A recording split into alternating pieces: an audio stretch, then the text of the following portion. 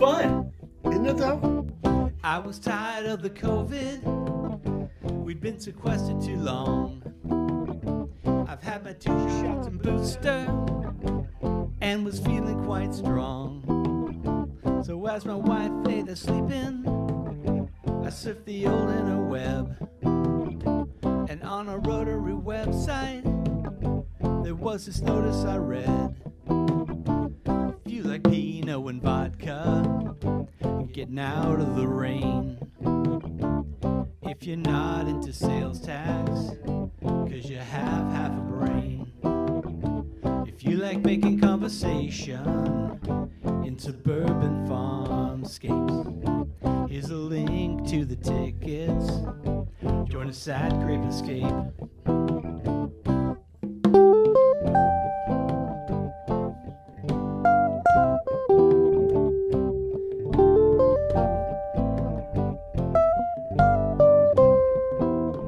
I had to sell a bunch of tickets, though I'm still kinda green. But me and my old contacts had fallen into that same COVID routine. So I emailed my colleagues, called the numbers I had.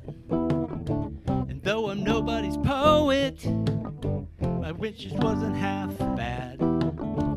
If you like Pinot and vodka, getting out of the rain, local restaurants with great food, brews but just no champagne.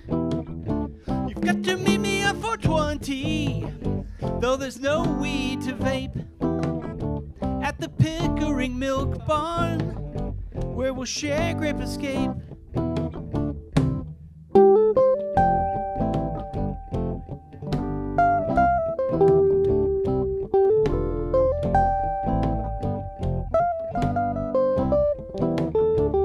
So I waited with high hopes, and we met at the place. I knew their smiles in an instant. After all, I'm a face. It was my friends and your friends, and they said, oh, it's you.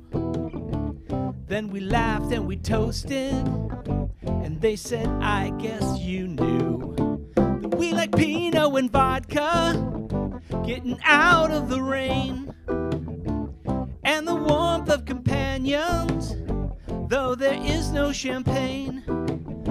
Yes, we like making conversation in this funky farmscape. Just a thing that we look for is Issaquah's Grape Escape. Yes, we like Pinot and vodka, getting out of the rain, and the warmth of companions. Someone find some champagne. Yes, we like making conversation in this funky farmscape. Just a thing that we long for is Issaquah's Grape Escape.